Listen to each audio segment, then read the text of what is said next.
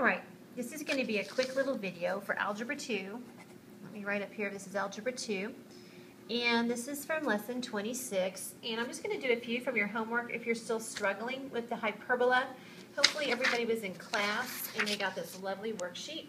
I would suggest that you pull this worksheet out while you're doing your assignment, okay? Because these little things up here at the top are going to let you give a good clue what your graph's going to look like before you even get started. So I'm going to keep referring back to this as we do your homework. All right, when I do this one, I want to move this x over here on this side. Notice on this side, if you're dividing by x, when you move it over here, you'd be multiplying by x. So it's actually going to look like this. xy equals -3. So I'm just moving this over here. Now notice this number right here, this constant, is a negative. So when I go back to my worksheet, I'm like, okay, when the number's negative, it should look like this, okay, my graph. So really, you only need to plot a few points. Now, 3 is not a very fun number because there's not a lot of factors of 3. So let's just do a couple here. And here's what I know. 1 times 3 is 3. 3 times 1 is 3. You know, I want a few more points than that, so I might be like, well, 1/3 times 9. Hopefully everybody can see that that would also be 3. Okay? And then this would be 9 times 1/3. But it's negative. So let's make these negative right here. So hopefully everybody sees when I multiply this together, that would give me -3.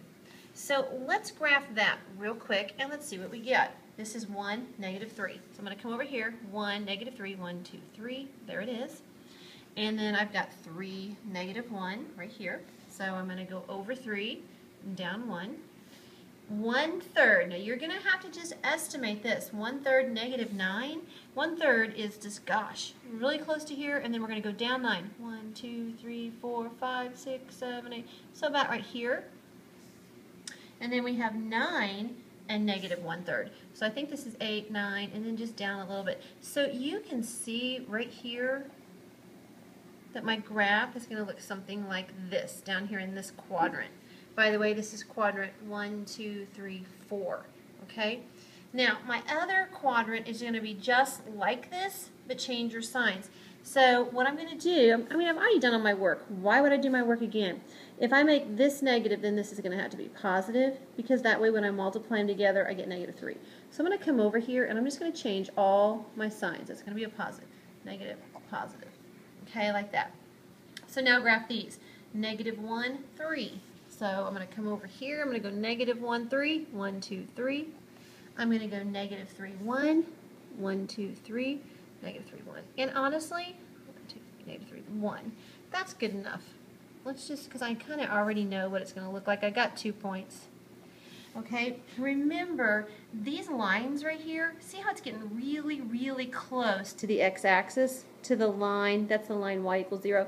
It's not going to ever touch it, but it's going to get really close to it. Same thing down here, it's going to get close to this, but never touch it. Okay, same thing here. And that's really good enough on that one. Okay, same thing here. You want to get your xy on one side. Notice that this is a negative xy. When I move it over here, I'm going to get a positive xy. So we're going to do that. Notice this is a positive number, so it's going to go over here. See? This is positive. This constant is just a boring number. It's positive, so it's going to be in these quadrants, 1 and 3. So just do enough points where you can kind of get, gosh, 2 points. How about that? So think of factors of 4. 1 times 4, 4 times 1, and then how about this? 2 times 2. That's actually enough points right there. So let's plot those. 1, 4. 1, 2, 3, 4. 4, 1. 1, 2, 3, 4, up 1, and then 2, 2. 1, 2. And so I already know it's going to look something like this. Okay? And again, if you change the sign, now I got to do this quadrant right here. Notice if they're both negative, so I'm going to change all the signs. That would also give me a +4 when you multiply those together. -1 times a -4 is +4. So plot those 3 points. -1, -4. 1, 2, 3, 4. Sorry, I keep glancing back to my phone to make sure I haven't made my screen like move. 1, 2, 3, 4, -1. And then there's -2, -2 right there. And so I'm going to sketch this in like that. So it should look something like that. Okay, so there's your first two done already. When you get ready to do this one, just divide both sides by -3, get the xy by itself. Okay, it's obviously going to be xy equals -6, so it's going to look a lot like this one. Points are just going to be slightly different. Okay, let's look at this one. All I can say to this is gross. Okay, they try to make this look gross, but realize it's equal to 1. Okay, and I'm subtracting, so I know it's a hyperbola. I honestly would write this one like this, x squared over 10. That's what that means, 1/10 minus y squared over 5 equals 1. So much easier to see. Now, my vertex is still at 0, 0, so here's my vertex right there. This one, they are not so nice in this book, but let's find the square root of 10 because that's how far I know to move. Sorry, my book's buckling. So I'm going to hit that in my calculator real quick, and it says it's about 3.2. So I'm going to say this. It's about 3.2. So what I'm going to do on the x-axis is I'm going to move 3 and a little bit more. 1, 2, 3, and just a little bit more. I'm going to do that in the other direction. 1, 2, 3, and a little bit more. Okay? This one, hit in your calculator the square root of 5. So I'm coming over here to my calculator real quick, and I'm going to hit that in. And that's about 2.2. Okay, so you're just going to have to estimate it on this. So notice this is under my y, so and y always goes up and down. Think about your y-axis. So I'm going to go up and down 2.2 from the center. So I'm going to go up 2 and a little bit more, and down 2, 1, 2, and a little bit more. Okay? Now, if this was an ellipse, if you were adding, you would know it's an ellipse. You would be done. You would just draw a pretty little ellipse in there. But it's not. It's a hyperbola. I know it's a hyperbola because I'm subtracting. Okay? So what you're going to do at this point is you're going to make that pretty little rectangle in here. So that's kind of what I'm doing. Sorry. I'm not even... So I'm using a gel pen, so it's kind of hard. So remember what I told you. Do your rectangle, then make your diagonals. Getting a low battery, and we're just going to tell it to ignore that for a minute. Going to do your diagonals like that. So gosh, it looks pretty, doesn't it? Okay, and then I am going to pull out a different color, and I'm ready to sketch in my hyperbola. And by the way, since the x came first, it's going to be on this axis. It's going to be on the x-axis. And you can tell that. Look, go back to my worksheet right here. Notice I'm subtracting. And the x comes first, so it's going to look like this, okay? So what you want to do is this point that's on your rectangle, that is actually on a hyperbola. You have 2 vertices, but you're going to come through like this, like that, okay? And I'm going to do the same thing here. Use that point, hug those diagonal lines. Remember, those diagonal lines are called your asymptotes. It's an imaginary line. That's why I just dotted it. It's an imaginary line that your graph will approach but never cross. Okay, it's never even going to touch it. It's just going to get closer and closer to it. Okay, and that is good enough. So yeah, they were kind of mean right there. All right, let's try another one. All of these, the book is just wicked mean. I know this is a hyperbola.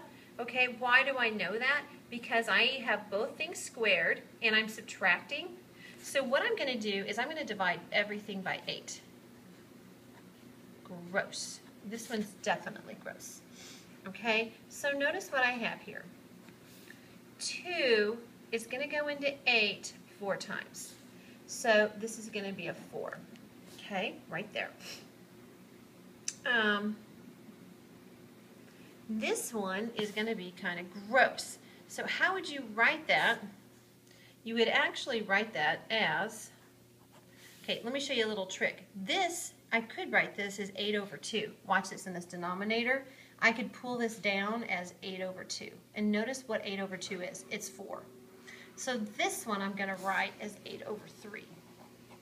Now that is weird, but that's how you write it. When you got a number up here, you can just pull it down. I promise it's the same thing.